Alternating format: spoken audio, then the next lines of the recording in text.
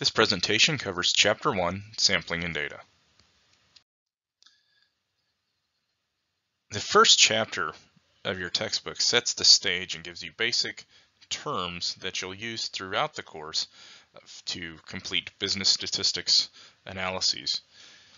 1.1 talks about the definitions of statistics, probability, and key terms in an introductory statistics course. Statistics is the science of collecting, organizing, analyzing, and interpreting data in order to make decisions. So in business, we make business decisions all the time, from deciding, if you're a shoe manufacturer, what shoes to produce for a certain market. For example, basketball shoes, tennis shoes, shoes for casual wear. There are all sorts of decisions that need to be made in terms of how many shoes to produce, where to market them, who's buying the shoes, what color of shoes we should produce, and statistical analysis helps us in business to make these types of decisions. Descriptive statistics is where you will learn how to organize and summarize data. So organizing and summarizing data is called descriptive statistics. And what you can see here with these graphics are two different graphics representing how descriptive statistics works. So for example, without descriptive statistics, all we would have would be like a big spreadsheet full of data, full of numbers that maybe wouldn't make sense at a glance. Descriptive statistics allow us to take that information and make it readable for most people. For example, on the left chart here, we see that it is our student status of students that are full-time and part-time at two different colleges. And it's pretty easy to see that there are more part-time students at De Anza College versus Foothill College, for example, percentage-wise, and also the total number. On the pie chart to the right, you can see that it's pretty easy to see that most of the statistics students are freshmen. Inferential statistics. So after you have studied probability and probability distributions, you'll use formal methods for drawing conclusions from good data. The formal methods that we call this are called inferential statistics. Think about infer or deduce. That's where the inferential statistics comes in handy. We're able to use those statistics to help us make decisions. So the goal of statistics isn't just to perform all of these calculations using formulas. That's fine and dandy if math is your thing. But in business statistics, most of us are interested in getting results out of those calculations. So the calculations can be done using a computer. You can do them by hand. You can use a calculator. There's all kinds of ways to do it. So the understanding of what the information is the most important thing in business statistics. So if you can thoroughly grasp the basics of statistics, you can be more confident in the decisions that you make in business and in life. Probability is the mathematical tool used to study randomness. It deals with the chance or the likelihood of an event occurring. For example, if you toss a fair coin 4 times, the outcomes may not be 2 heads and 2 tails. So for example, if I have a coin and I flip it 4 times, there's a chance that it might be all heads or it might be all tails because I've only flipped it 4 times. If I flip it 4,000 times, however, the outcomes will be close to half heads and half tails. If you're ever curious and want to test this for yourself, go ahead and flip a coin 100 to 200 times and log each time if it was heads or tails. And then by using statistics, you can calculate that and determine that it probably is, even with 100 to 200 times, for example, flipping that coin, it's probably going to be close to 50-50 in terms of probability of getting heads or tails. So it's a neat little test if you want to try it out yourself, if you have some spare time. So statistics is based on the theory of probability. The theory of probability has been around for a very long time, and it was used, at least initially, to determine what the level of probabilities were for a winning hand in a game of chance, such as poker or blackjack. Predictions take the form of probabilities. So, for example, the likelihood of an earthquake happening. If it's going to rain outside, what your course grade might be in this course. Like, for example, what it would be the probability that you would get an A out of this course. We could look at historical data from previous courses, for example, to give a problem, the likelihood of the average student, what would their grade be? Also, in a real world setting, vaccinations causing the disease that it was designed to prevent. There's a probability for that. Or more likely, what we would look at probabilities with vaccinations would be what are the likelihood that somebody will have an adverse reaction. For example, anytime that there is a vaccination given, there is a small risk that somebody's going to have an adverse reaction, like that they may contract the disease, or that they might have bad side effects. And by using statistics, we can say, for example, out of every 1 million people that get the vaccine, there might be 4 or 5 people who die from it, for example. And there is a statistic for that. Hopefully it doesn't happen to any of us if we get a vaccination, but it could, a very small likelihood, but there is a probability that it could happen. When we start looking at statistics, one of the terms that gets kicked around a lot is the population. In statistics, we generally want to study this population. You can think of a population as a collection of persons, things, or objects under study. For example, if I want to study the eating habits of your average college student, the population would be college students. So if I determine the population, we want to know the average mean amount of money first-year college students spend at San Jacinto College on school supplies that do not include books. So to do this, we randomly survey 100 first-year students at the college. 3 of those students spent $150, $200, and $225 respectively. So if I'm looking at the population, if I'm going to determine that, what we would see here is that the population is all first-year students attending the college this term. Okay. Now, we have our population, but the issue is the population sometimes can be, depending on the size of the population, can be difficult to study as a whole.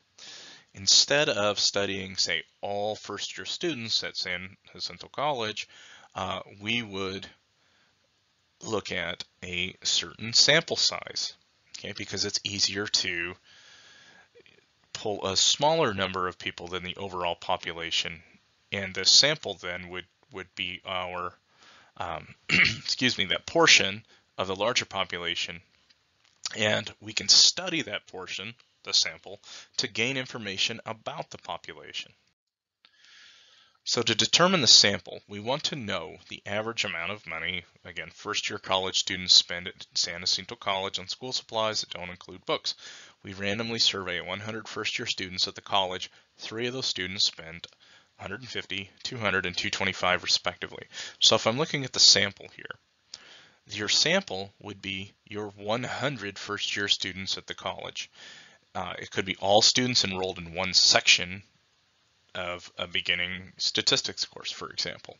That might be a small sample of the first-year students at the college. The parameter is a number that is a property of the population. Because it takes a lot of time and money to examine an entire population, sampling is a very practical technique. What you'll find is that the larger the overall population is, the more expensive and time-consuming it's going to be to contact everybody, have a survey, for example, for them to fill out, and then process all of those surveys.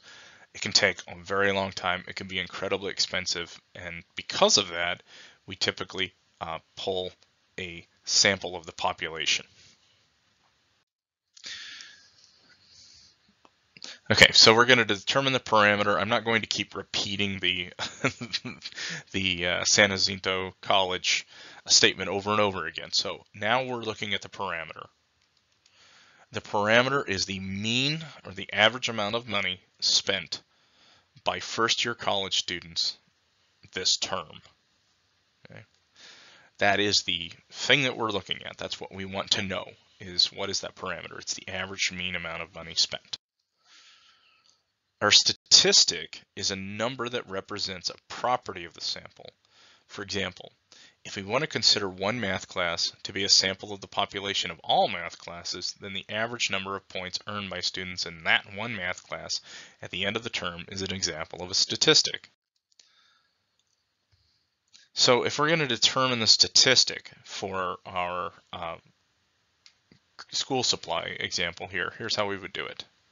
The statistic is the average amount of money spent by first-year college students. That's what we're looking for.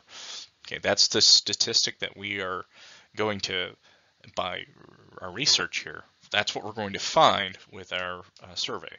Okay. Variables.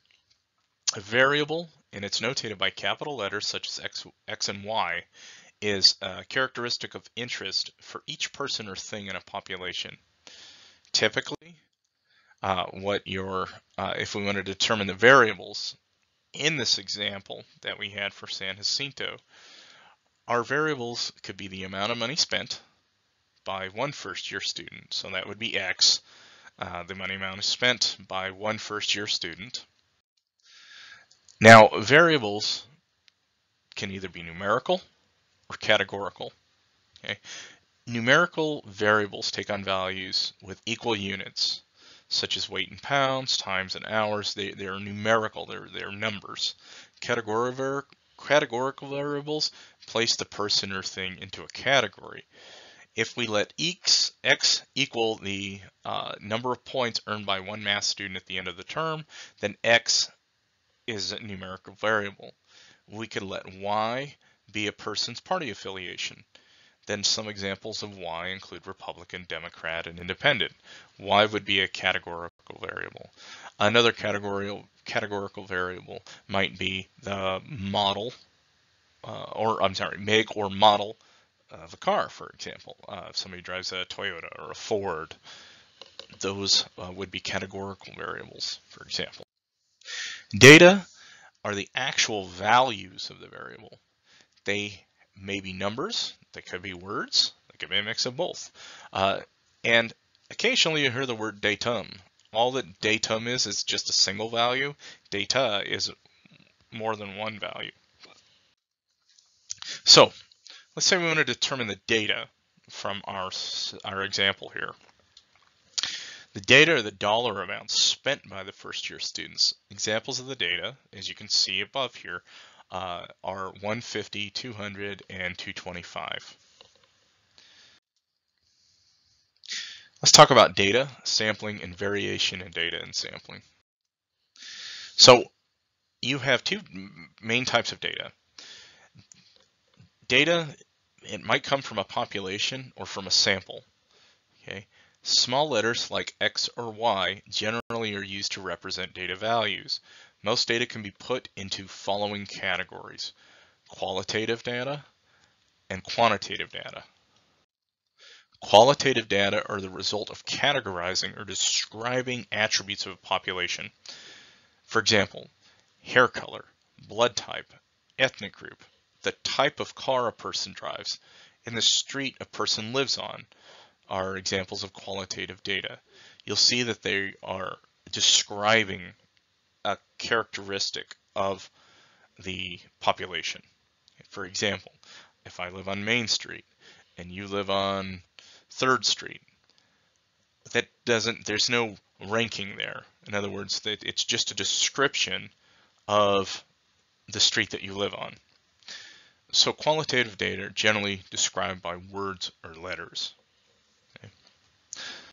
Quantitative data, that's always numbers. Okay. These are the result of counting or measuring attributes of a population. For example, the amount of money you have in your checking account, your current pulse rate, how much you weigh, the number of people who live in your town, and the number of students who take statistics are examples of quantitative data. So quantitative data, it might be discrete or continuous. And I'll show you what the differences are here in the next slides. Discrete data, that is all the data that are the result of counting, are called quantitative discrete data. So these data take on only certain numerical values. If you count the number of phone calls you receive for each day of the week, for example, you might get values such as 0, 1, 2, 3, or more. Okay? Again, every day is probably different in that regard, or maybe. We start talking about continuous data. So all data that are the result of measuring are quantitative continuous data, assuming that we can measure accurately. So for example, if you and your friends carry backpacks with books in them to school, the number of books and the backpacks are discrete data. But the weights of those backpacks are continuous data. So for example, the length of your commute to school, for example, would be continuous data. The weight of a bunch of bananas would be continuous data. Okay, the amount of time it takes you to drive from your house to your work would be continuous data. And then numbers that don't have whole numbers, they're fractions of numbers, would also be continuous data, like 2.4, 7.5, 11.0, okay, or 11.10. So let's say I go to the supermarket and I purchase 3 cans of soup, 14 ounces of lentil, and 19 ounces of Italian wedding, 2 packages of nuts, 4 different kinds of vegetables, and 2 desserts, Cherry Garcia ice cream, and 2 pounds of 32 ounces of chocolate chip cookies. What we want to look at here is to figure out which are quantitative discrete, quantitative continuous, and qualitative. So the 3 cans of soup, the 2 packages of nuts, 4 kinds of vegetable, and 2 desserts are quantitative discrete because I can count them. I had 3 cans of soup. I had 2 packages of nuts, for example.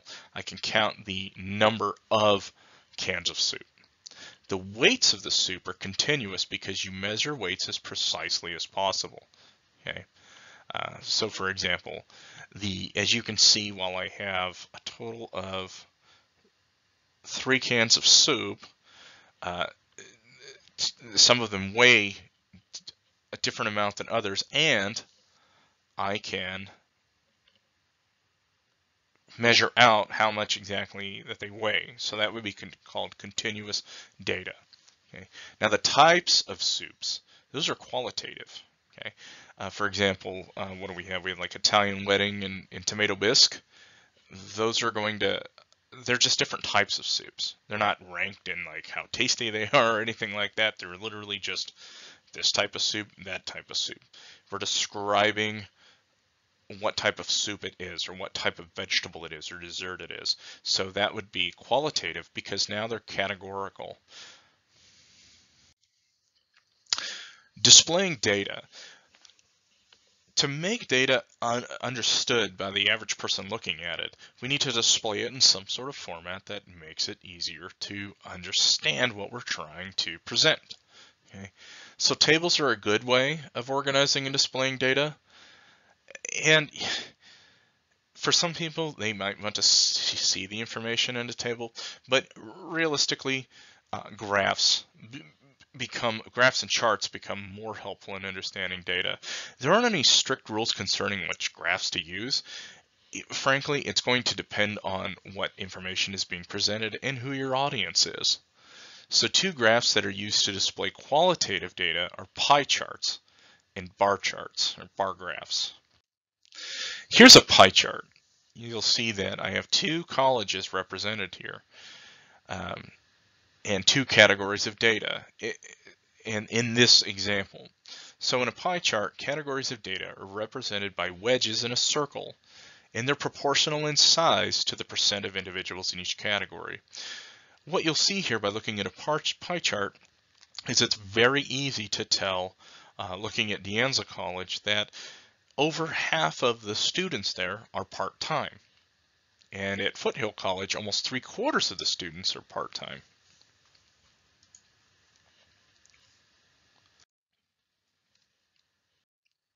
Sometimes percentages add up to be more than 100% or less than 100%. In the graph below, the percentages add up to more than 100% because students can be in more than one category. You'll see here that we have 3 different categories. We have our full-time students, we have students who intend to transfer, and students under the age of 25. Now, those categories, they're quite different, okay, in terms of what they're looking at. It's not just a category of part-time students and full-time students, like we had in the previous example. So a pie chart wouldn't be a very good tool to use here because the categories are so disparate and they add up to more than 100%. So in this example, we typically will use a bar graph. A bar graph is appropriate to compare the relative size of these categories.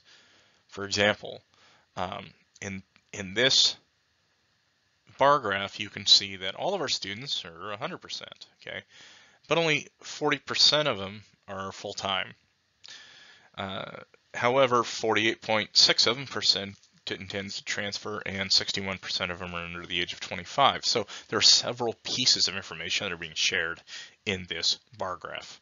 Also, pie charts cannot be used if the percentage is, once you have everything added up, the total percentage being represented must be 100% in a pie chart. If it's less or more, and you don't have another category called like other, you can't use a pie chart. Okay. So the following pie charts have the other unknown category included since the percentages must add to 100%. Chart B, you can see chart A and chart B. We're both presenting the same information. Okay.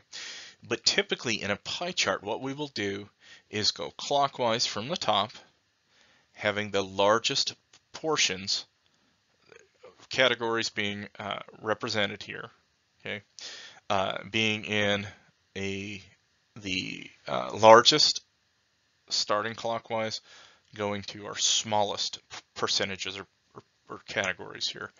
For example, while it's easy to see in both pie charts that Asians and whites tend to make up the greatest ethnicity of students, you can also, on the pie chart on the left, isn't as clean, it isn't as clear as the pie chart on the right, because the pie chart on the right, again clockwise, goes from the greatest number to the smallest number and percentage-wise in the different categories. It's easier to tell, for example, that there are more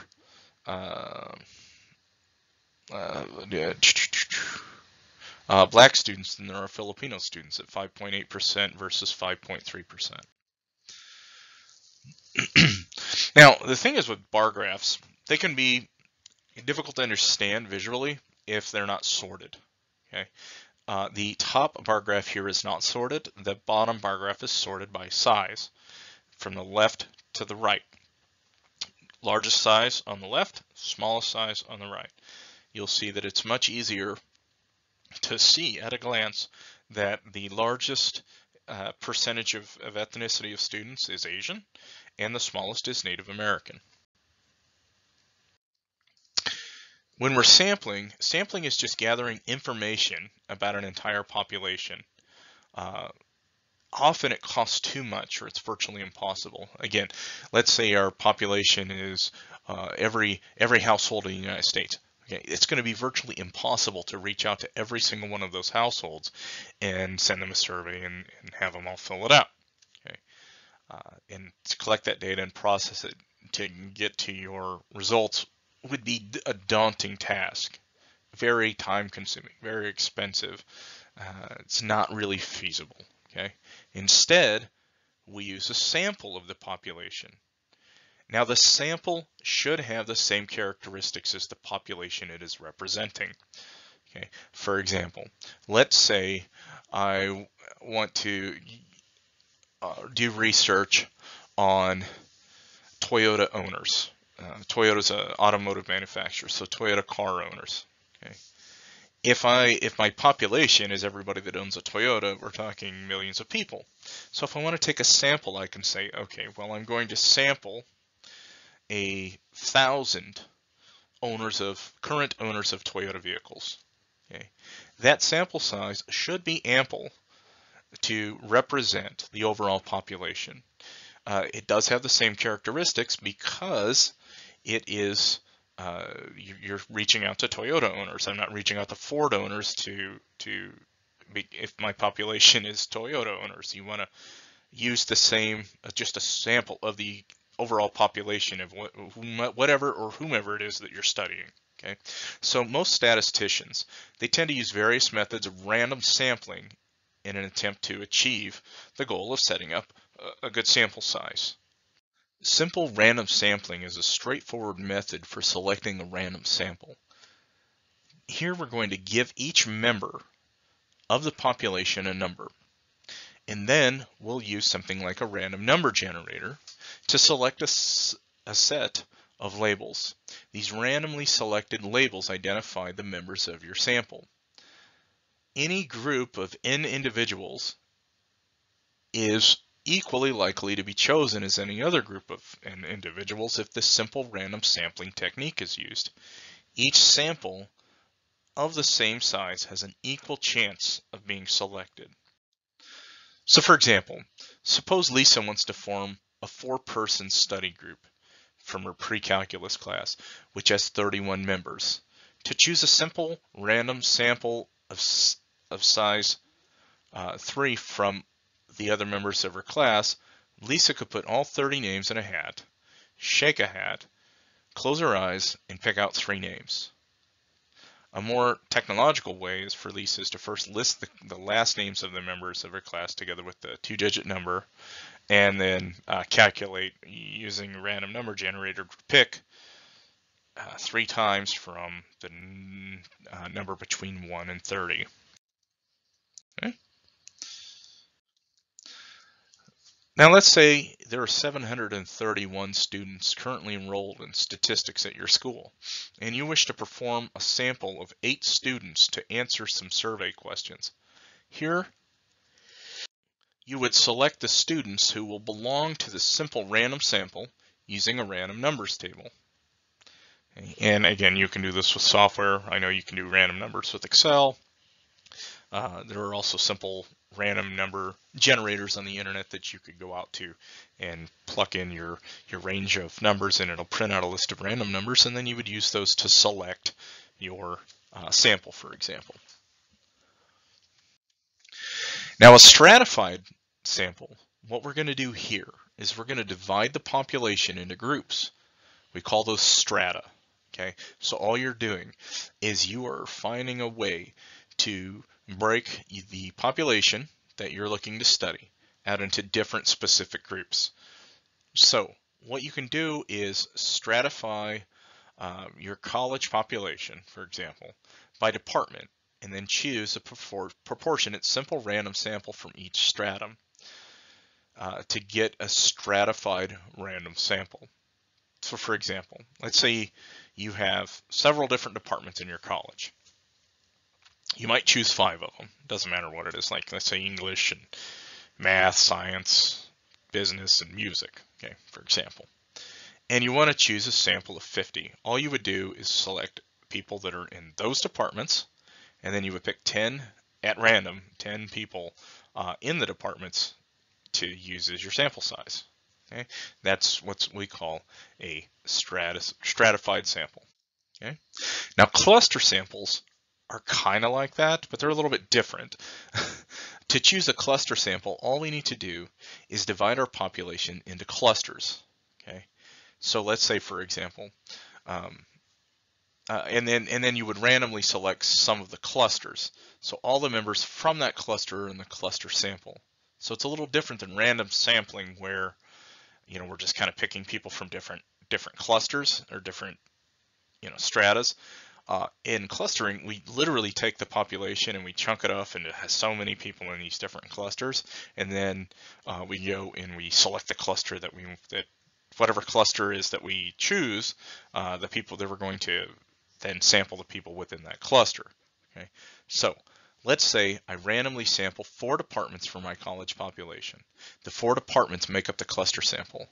Then I divide my college faculty by department. Then the departments are the clusters. I number each department, and then I choose 4 different numbers using simple random sampling. All members of the 4 departments with those numbers then are the cluster sample. Another example that we might take with the cluster example is, let's say we have 100 people that we have in our population. We would take that population and maybe divide it by 3, so there are 3 different clusters. Let's say 2 of them have 33 each, and 1 of them has 34. We would randomly, take the cluster 1, cluster 2, cluster 3, write them down on a piece of paper, put them into a hat, reach in, and then pull out one of the pieces of paper, look at it, and that would give you a cluster name that you are going to survey, and then you would contact everybody within that cluster. A systematic example is where we randomly select a starting point and take every nth piece of data from the listing of a population. Okay, so how this works is, let's say you have to do a phone survey. Your phone book contains 20,000 residence listings. So your thing here is you're going to try to choose 400 names for the sample. You number the population 1 to 20,000, and then you use a simple random sample to pick a number that represents the first name in the sample. Okay, so let's say your number comes up at, so let's say number 100. Okay, then you choose every 50th name thereafter until you have a total of 400 names. Okay. Now you might have to go back to the beginning of your phone list if, let's say your random number comes up at 19,900 or something like that. You're definitely going to have to go back through that list and then go through every 50th name to get to where you need to be and have all of your sampling. So systematic sampling is frequently chosen because it's a simple method. What we usually find in statistics is that the simpler it is to set up your sample and make sure that it's fairly randomized, it's more likely that whomever's doing those calculations or setting up these studies, we tend to try to keep it simple when possible. Now, convenience sampling is probably the most simple type of sampling you can do besides completely random sampling. And convenience sampling is not random, though.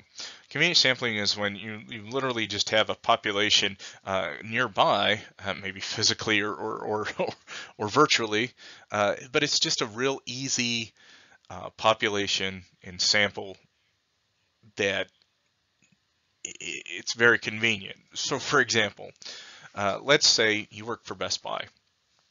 Okay, and they are conducting a marketing study by interviewing potential customers who happen to be in the store browsing through available computer programs.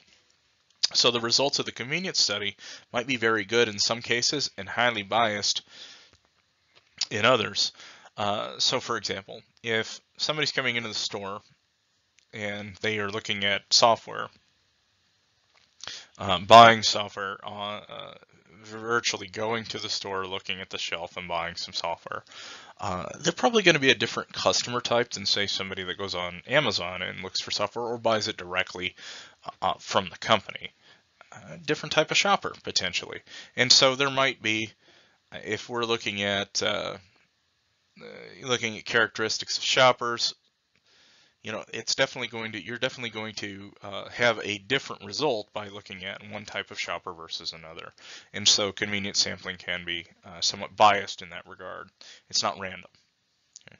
Just something to keep in mind. Now, when we start talking about selection with sampling here, we have with replacement or without replacement. So true random sampling is done with replacement. That means that once you have, if you're using like a random number generator, for example, and you're not telling the random number generator to remove the person from your list as you're running through and randomly going through the list of numbers and generating your list. Every time that person is picked, their ID basically is put back into the list and potentially could be picked again.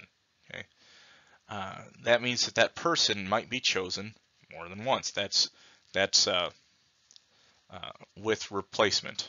Okay, so what we do here is it provides the opportunity for that person to be picked more than once, and that poses an issue. So typically what we do with random sampling, okay, is we don't do truly random sampling, because that's what that would involve replacement. But we don't want to pick somebody twice.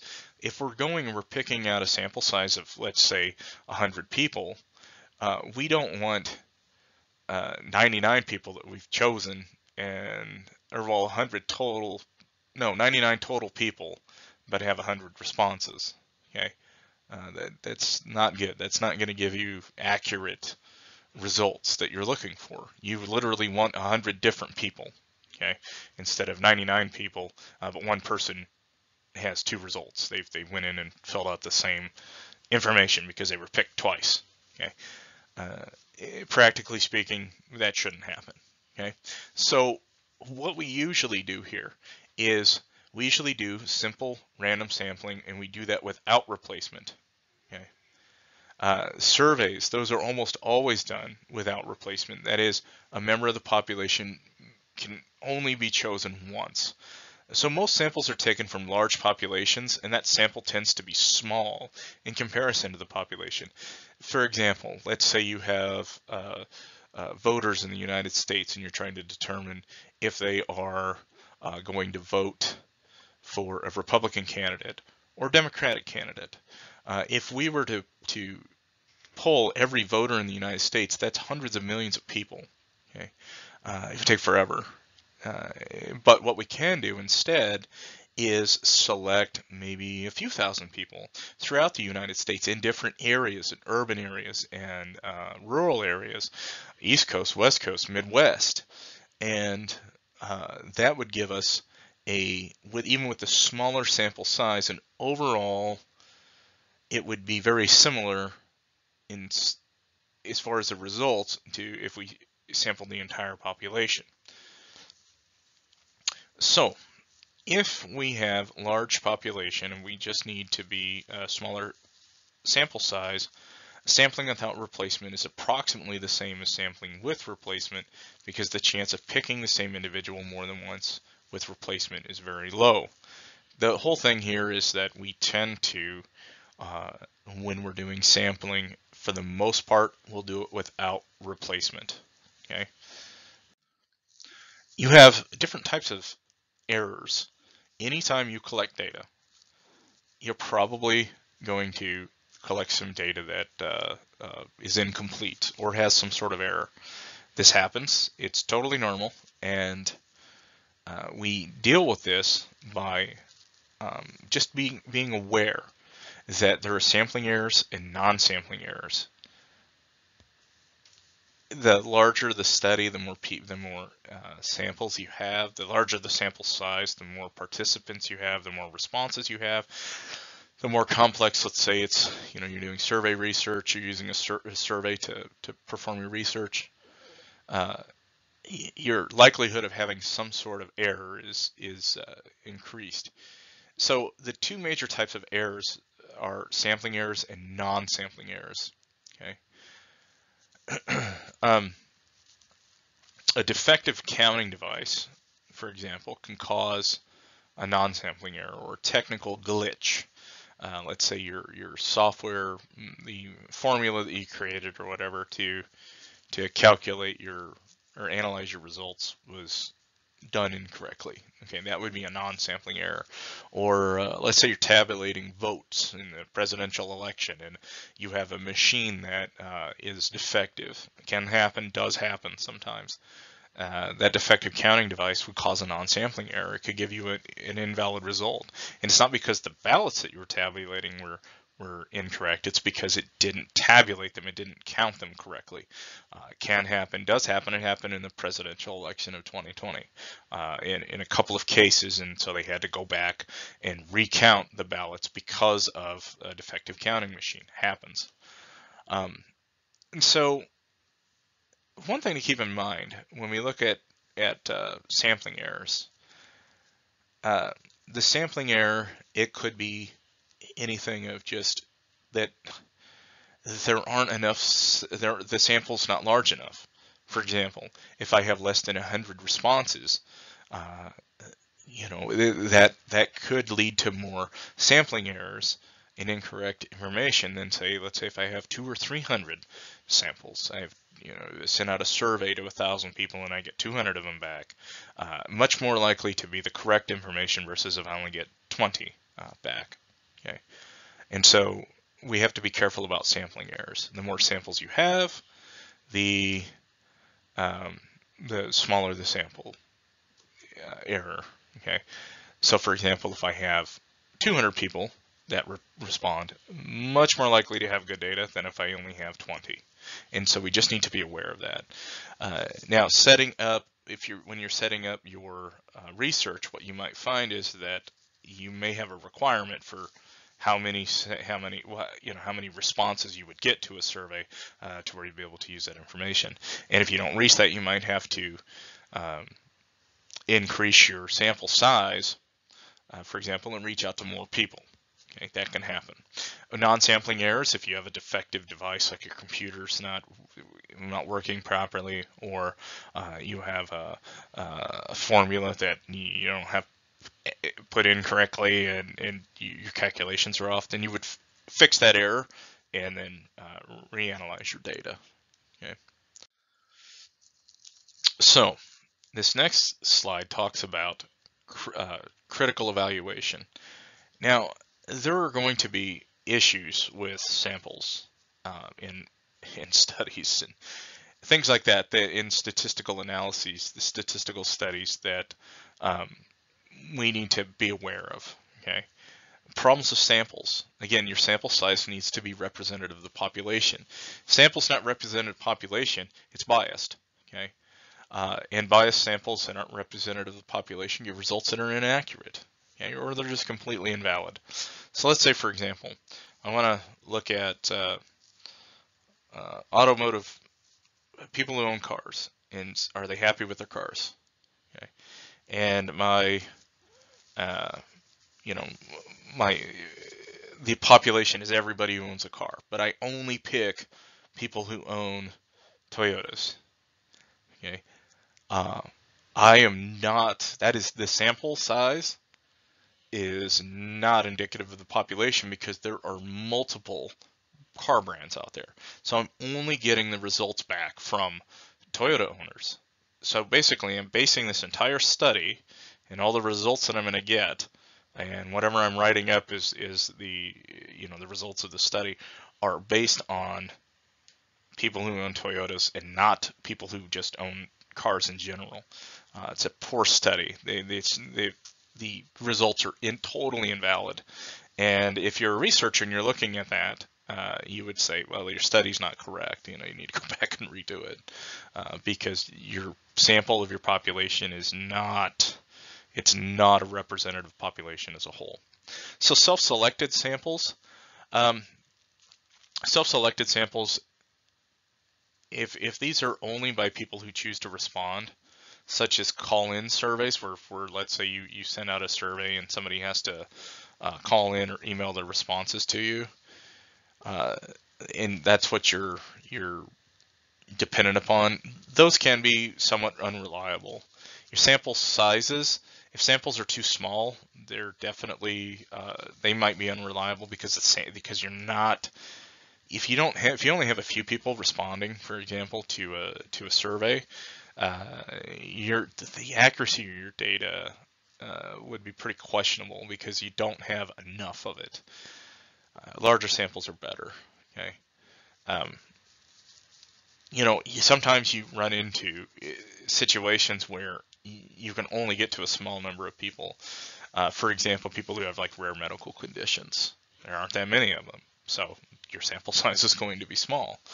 Or the results of crashing, doing crash testing on cars.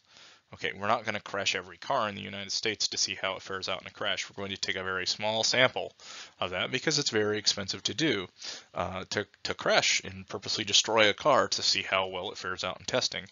The automotive manufacturers aren't going to provide you with a very large number of those cars. So, we're going to have a small number. That's just how it's going to be. Okay. Undue influence.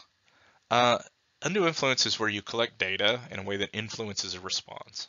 Okay, so let's say you get a survey and it asks questions where it's like, so how much do you like butter? Isn't butter the best thing you've ever had?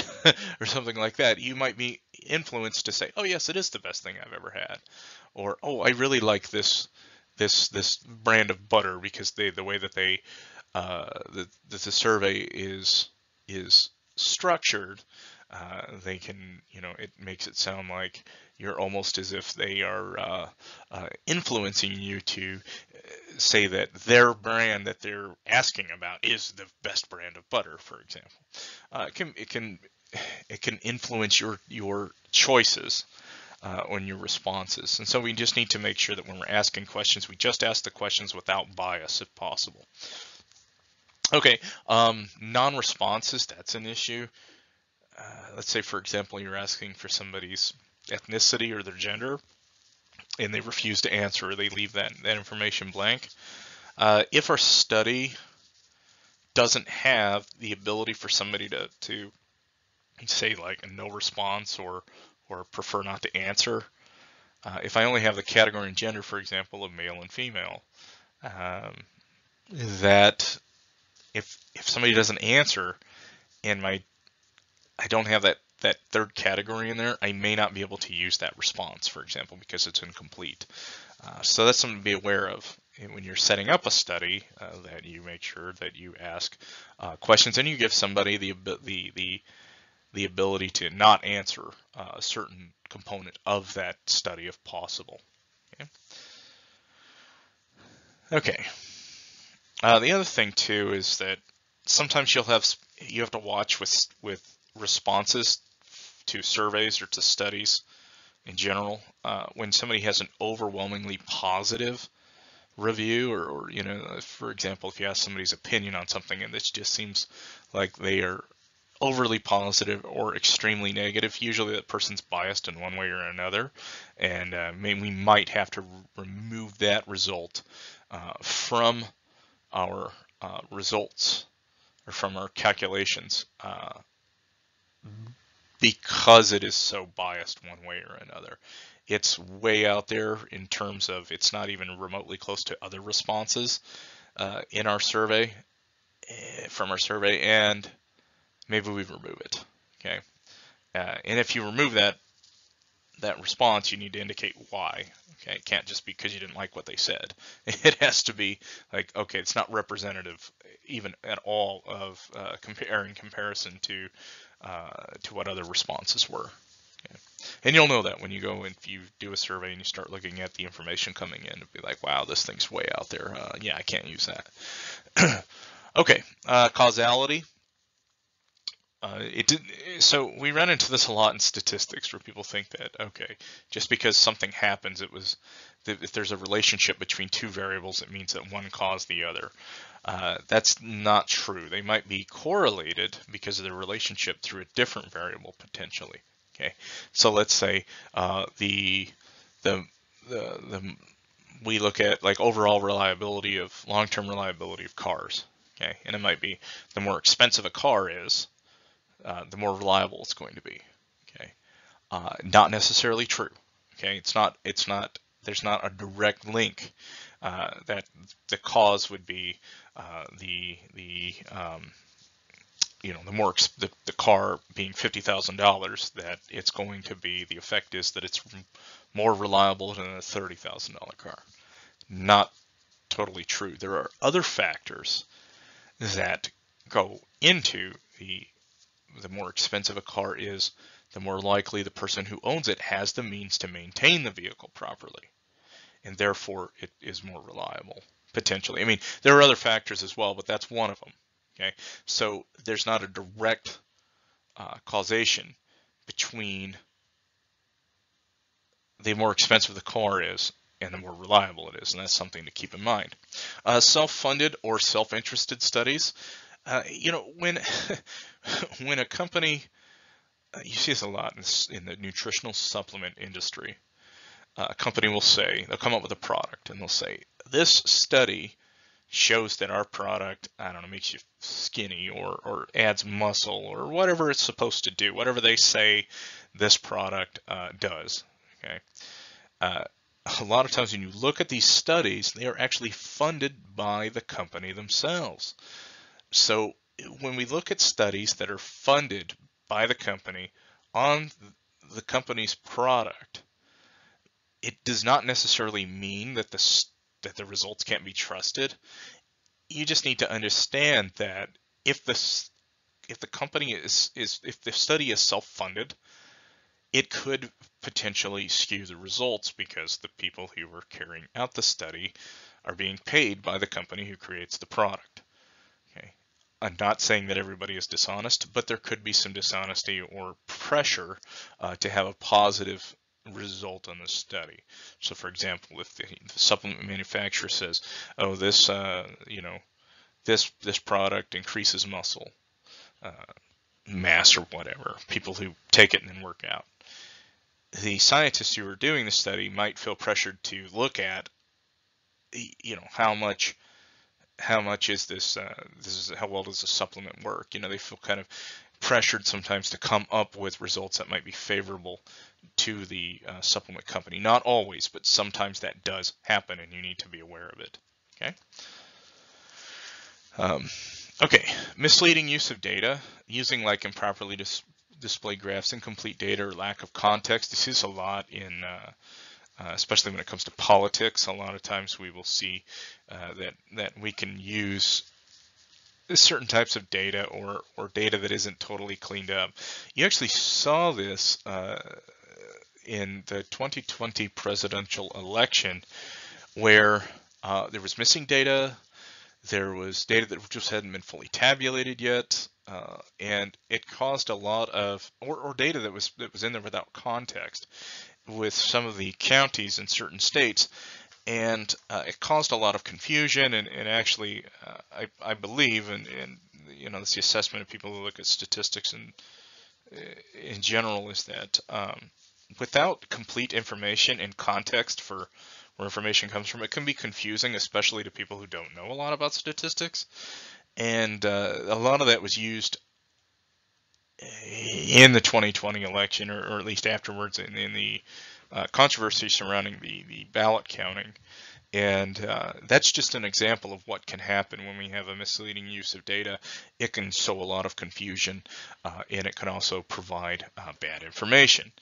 And so, that is something that unfortunately spurred a lot of controversy that will probably persist for years, where there were definitely some counting issues and some statistical discrepancies in certain, probably in every state, but the only states that were really looked at were the swing states, or states that could have an impact where the presidential race was close for one candidate or the other.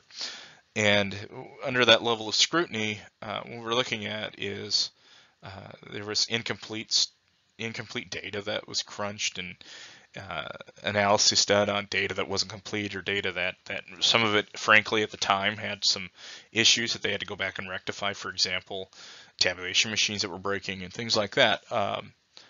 So we have to be very careful about our use of statistics because, again, they can be used to mislead or misrepresent.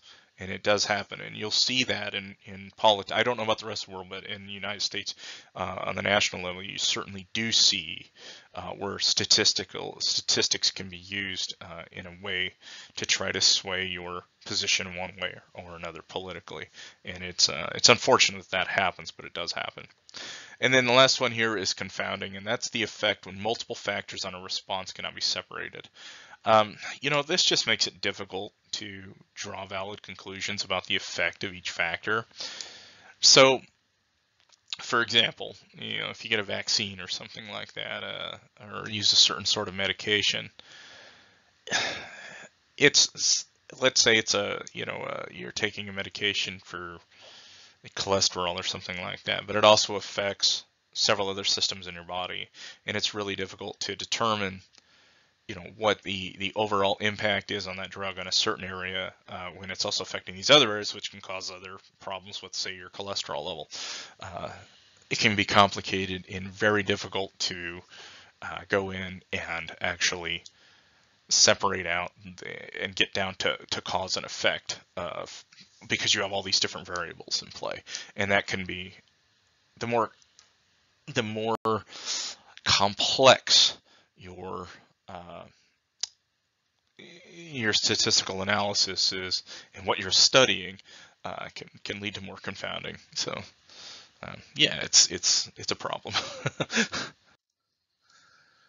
So if we take a look here and we say a study's done to determine the average tuition that San Jose undergraduate students pay per semester, each student in the following samples is asked how much tuition he or she has paid for the fall semester. And we want to look at what is the type of sampling in each case.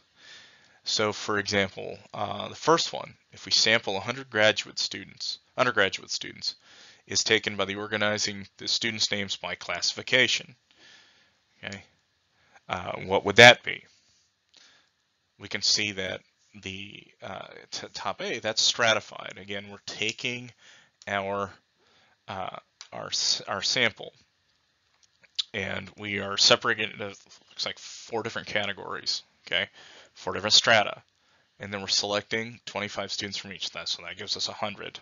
Okay, B is when we use a random number generator, and then we get whatever the first one is with the random number generator, and then every 50th student we're chosen until we get 75 students included in the sample. Okay, that's systematic. That's what that one is. And then the third one is where we literally just randomly select 75 students out of the population. Okay, that is just a random sampling, simple random. The fourth one here, D, is where we give each category here, each cluster, if you will, a number. Okay, based on what year they are in college, 1, 2, and 3, and 4 for freshman, sophomore, junior, senior. A random number generator is used to pick 2 of those years, and then all students in those 2 years are the sample. That's a cluster. That's a very traditional cluster. Literally, I just segment out my population, and then I go and I pick a cluster or 2, and that's my sample size. That's the simplest cluster there is probably. And then the last one here is where your administrative assistant's asked to stand in front of the library one Wednesday to ask the first 100 undergraduate students he encounters what they paid for tuition. That is a convenience cluster. Or I'm sorry, convenience sample, not cluster. Read that incorrectly. Convenience sample. It's where we just hound people as they're coming in the door. Literally. And at college, you'll see that the convenience sampling is very popular when it comes to surveys. Okay, now let's start talking about variation. Variation is present in any set of data. Okay, chances are of you, let's say, running a survey twice and having the exact same results is very unlikely. Okay, so for example, 16-ounce cans of beverage may contain more or less than 16 ounces of liquid. It's never going to be absolutely perfect. You might have a little bit more than 16, you might have a little bit less.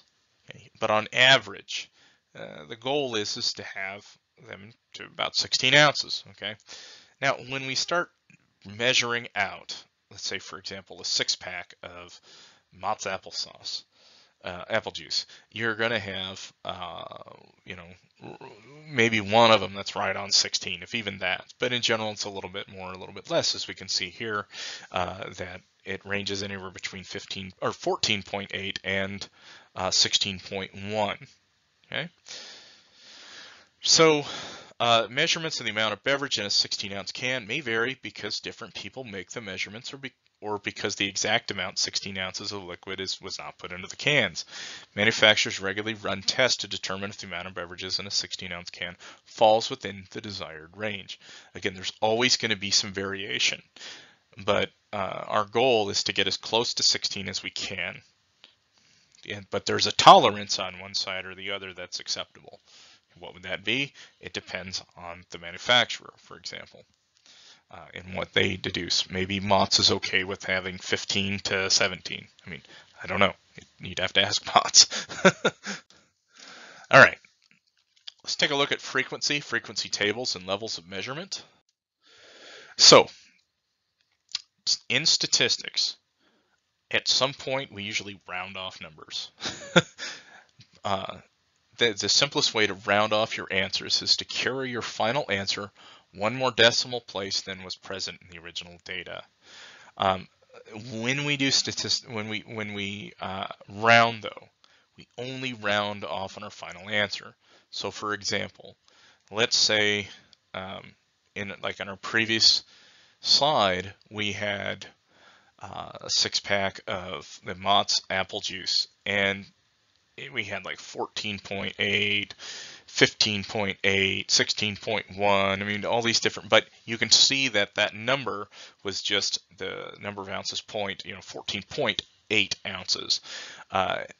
What we wouldn't do is we wouldn't round off that number to say 15 until before we do the calculations, because then it can seriously make our final number, after all the calculations are done, let's say we want the average of those cans, it's going to be way off if we round before we calculate.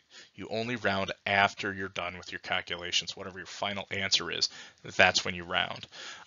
Do not round off anything at the beginning. Don't round off anything with intermediate results. Now, let's say, for example, you have a number like pi that just carries on forever. That's unlikely to happen. But if it does become necessary, what you would do is you would get to at least 2 decimal places after, twice as many decimal places as your final answer. Okay, if you encounter a number that runs on forever. Now, in this class, you're going to be using a computer for your calculations, or calculator if you have one, but it's not required. You're not going to sit down and calculate the stuff out by hand. So chances are you're not going to have a number anyways that's going to go on forever like pi does. So you don't have to worry about this. Okay. When you get to your final answer, though, then feel free to round it. You can even have Excel round it or JASP round it if you want to. Okay. So it's not really necessary to reduce anything in the course, especially probability. It's if you have a fraction or decimal places out a few points, that's fine. That's what we would expect. So you're not even gonna have to worry about rounding it off anyways that much. It's just, like I said, when we round in stats, we don't do it until the very end. Otherwise, it throws off all of our results, and we don't want that. We want our results to be as accurate as possible. Okay, there are different types or different levels of measurement. Okay, what measurement means is it's the way that our set of data is measured. Okay, it's called our level of measurement, and correct statistical procedures depend on a researcher being familiar with these levels of measurement. Not every statistical operation can be used with every set of data. So data can be classified into 4 levels of measurement. And we have 4 different types, or 4 different levels, and they are from the lowest to highest level. Okay, so it's important to know what the levels are and what the ranking is and how they should be used. You have nominal, ordinal, interval, and ratio scale levels. Your nominal scale, this is data that is measured using a nominal scale, is qualitative. Okay, think of categories, descriptions. It is not arranged in any kind of order. It doesn't have any kind of like numerical importance. For example, if it's nominal, that's stuff like colors, names, labels, and favorite foods, along with yes or no responses. Those are examples of nominal level data. Now, nominal scale data, it's not ordered. Okay. For example, if I'm trying to order people according to their favorite food, under most circumstances, that doesn't make any sense. Putting veggie pizza first and vegan sushi second is not meaningful. So, for example, let's say I like to pick on cars. Something I'm kind of familiar with, and it's kind of a hobby of mine to look at the automotive industry. If I'm looking at nominal data, nominal scale, that would be like, well, what make of car do you drive? Do you drive a Ford or a Ferrari? Really, does it really matter how those are ordered? For most cases, no. It's just literally a category. It's just descriptive information. Okay, so that's nominal scale stuff. That's what you would put in the nominal scale. Your ordinal scale can be ordered. Okay, so that's the big difference between that and nominal scale. Nominal scale is literally just like, it's just a description. Okay, ordinal scale is different. That's data that's measured using a nominal scale, but it can be ordered. So for example, ordinal scale data is a list, for example, could be the list of the top 5 national parks in the United States. The top 5 national parks in the United States can be ranked from 1 to 5, but we cannot measure differences between the data. Okay, so that's ordinal scale. Interval scale is data that is measured, that's similar to ordinal level, but because it has a definite ordering, but there's a difference between the data. So for example, temperature scales like Celsius and Fahrenheit are like the top things, the easiest things to think of, where we use the interval scale. In both temperature measurements, 40 degrees is equal to 100 minus 60. Okay, the differences make sense. The higher the number, from 0 to 100 or whatever, the hotter the temperature is. But 0 degrees does not, because in both scales, 0 is not the absolute lowest temperature. Temperatures like 10 degrees Fahrenheit and negative 15 exist and are colder than 0. So these two scales, or the two temperature scales, measure the same thing. They measure temperature. They just have a different range. Okay. You have they start at different feelings of the temperature, basically, and so Fahrenheit, if freezing is 0, I'm sorry, 30 degrees or 32, and Celsius is 0. Okay, so the scales are different in terms of the temperature that they record, I guess. Sort of. They just use 2 different scales to measure the same thing. Okay. Ratio scales, that's data that's measured using the ratio scales, takes care of the ratio problem and gives you the most information. So ratio scale data is like an interval scale data, but it has a 0 point and ratios can be calculated. What does this mean? It just means, for example, like for multiple choice statistics, final exam scores are 80, 68, 20, and 92. Okay. What does that mean on its own? Nothing. Okay. Because we don't have anything at that point to compare them to. However, once we say that we have 100 possible points, now we can rank them, okay, these scores. because they're all scores that 80, 68, 20, and 92 are now out of the possible 100, which is the maximum value. Okay. The exams are, let's say they're machine graded. The data can be put in order from lowest to highest. So for example, the person with the 20 has the lowest score. The person with 92 has the highest score. Okay. So the differences between these data, they have meanings. The score 92 is more than the score of 68 by 24 points. Ratios can be calculated. The small score is 0. So 80 is 4 times 20. The score of 80 is 4 times better than the score of 20, for example.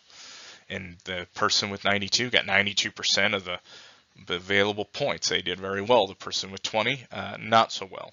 Okay, probably need to go visit the learning center. Frequency and frequency table. So 20 students were asked how many hours they worked per day. Their responses in hours are as follows.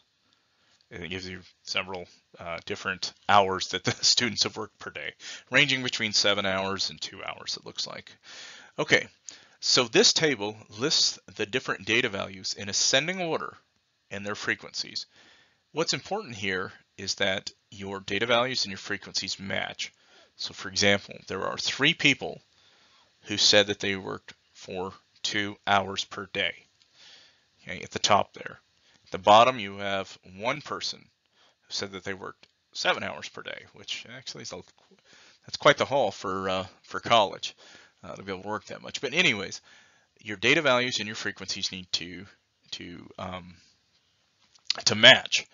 In this case, we've listed those values in ascending order. That doesn't matter as much. It can be ascending or descending. It depends on what makes sense from what you're trying to display. Okay, so here's our frequency and frequency table. You can see here, we can even do a relative frequency. So for example, if you have, it's the ratio, the fraction or proportion of number of times the value of the data occurs in the set of all outcomes to the total number of outcomes. So to find the relative frequencies, you divide each frequency by the total number of students in the sample, in this case 20. Relative frequencies can be written as fractions, percents, or decimals. So if I have 20 students and the frequency is 3, then my relative frequency is 0.15, okay? And that's what you would get if you just calculated it. It would tell you 3 divided by 20 is 0.15, okay? Typically, if we're going to round this relative frequency, you do it 2 decimal points out. So 0.15, so let's say it's 0.149, you would say 0.15.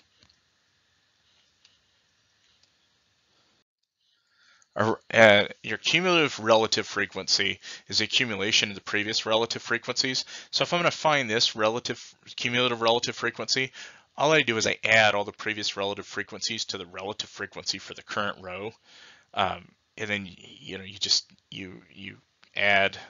Basically, so let's say your first frequency is 0.15 and your second frequency is 0.25, then you would end, you would take both of those and say 0.4, and then you keep repeating and repeating. So 0.4 plus 0.15, and then that's 0.55, and then you add that to the next row, and so on and so forth until you get down to the bottom. The last entry of the cumulative frequency column should be 1, indicating that 100% of the data has been accumulated. If it's not 1, usually that means that there's an issue with your calculation. You need to go back and change that. So we can say that 95% of our people, work less than or right at 6 or fewer hours per day. Okay, because there's only 1 person or 5% that works 7 hours per day, which kind of stinks if you're going to college. That's a lot of time to log in a day. Okay, so here's just an example. It represents the heights in inches of a sample of 100 male semi-professional soccer players.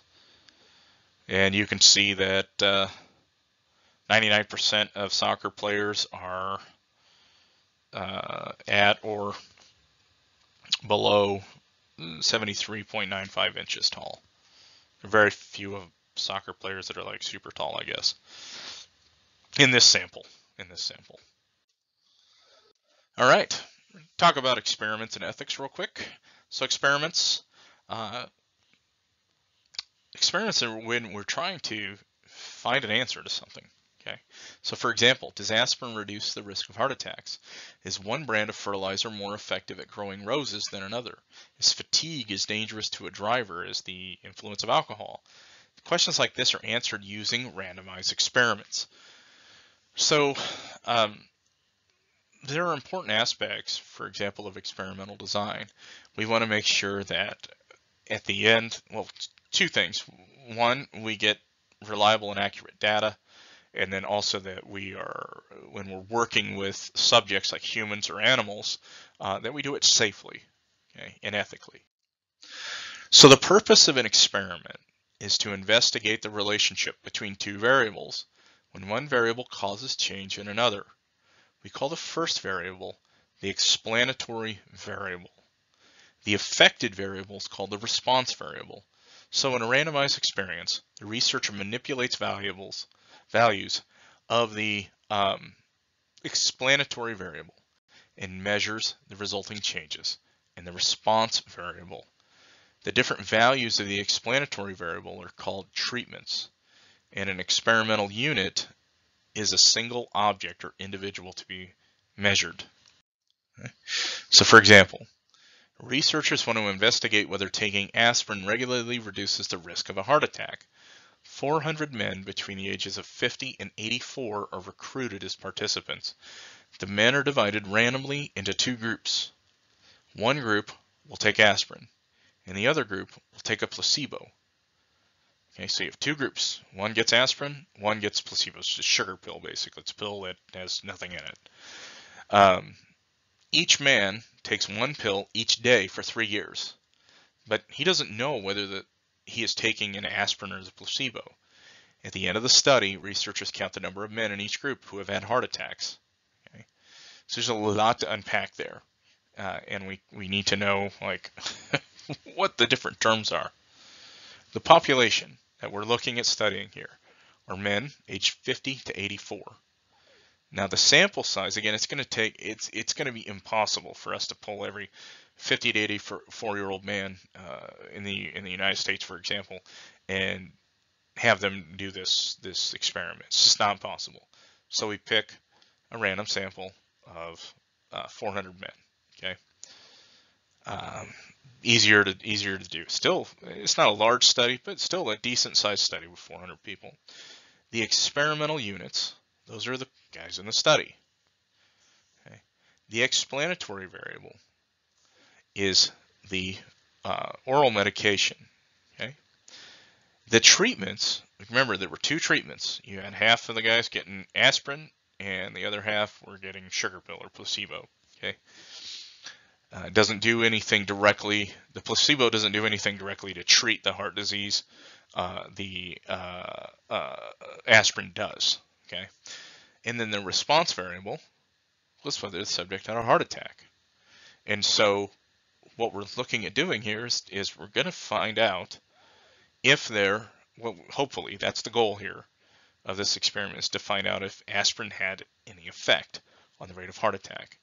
And so we're going to compare the results from the placebo and the results from people who got the aspirin to see which group fared better, I guess. Okay, now, another thing we have to look at is ethics when we're doing research. Now, in business research, ethics are, well, just in general, ethics are pretty critical. But ethics are designed to protect people and animals from, in general anyways, from harm. Okay. What we want to do is you want to make sure that, for example, if you're doing a study on any human subjects, that you are making it as safe as possible, that you're protecting their identity if that's an issue. So all kinds of stuff that goes into ethics. Okay, the big overarching thing here is that you want to make sure that you are being lawful and you're not doing something that's illegal. Like you can't run around and inject people with a drug and not tell them what all the potential side effects might be when you're testing this thing. You have to be you have to behave ethically and legally. For example, if we're studying college students, let's say you want to test out some, I don't know, maybe you're making some new soft drink or something like that, and you're saying, hey, try this soft drink. Tell me how it tastes or whatever. You would need to disclose what's in the soft drink, for example, as part of it. You would need to do that.